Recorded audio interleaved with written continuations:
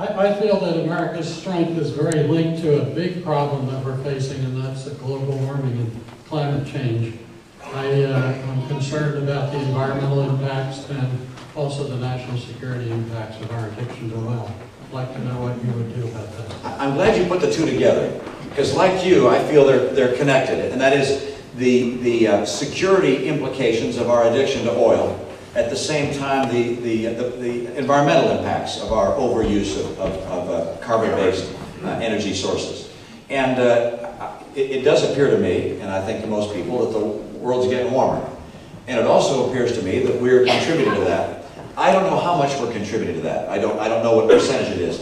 What percentage is caused by factors out of our control? What percentage is caused by our burning of greenhouse gas emitting fuels? I don't know. But I know that it's a good idea in this kind of setting to reduce our greenhouse gas emissions. I'd also like to get us off of foreign oil. And those two things are linked for me, or they have common potential. So here's what I'd like to do. I'd like to develop more sources of energy and become more efficient in our use of energy. Those are the two halves of the equation, if you will. First, in terms of sources, I'd like more nuclear power. I'd like to have liquefied coal, I believe, where we can sequester the CO2. I'd like to see us using our renewable resources, solar, wind.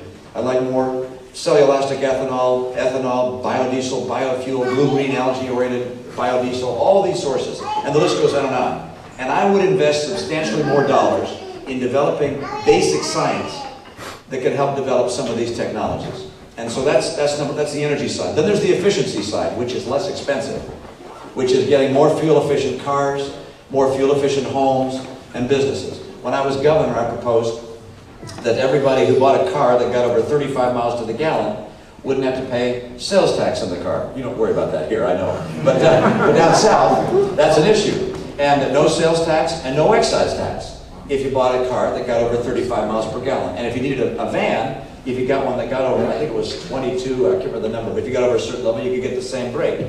And so we try to encourage people to move towards more fuel-efficient vehicles. I think the combination of those things, seriously undertaken, can get us energy secure and off of foreign oil. And we can stop sending $1 billion a day to Ahmadinejad and Chavez and Putin and the like.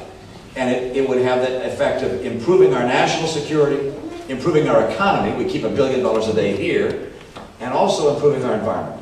And I'll fight to have, finally, a real energy policy that gets us on that course. Thank you.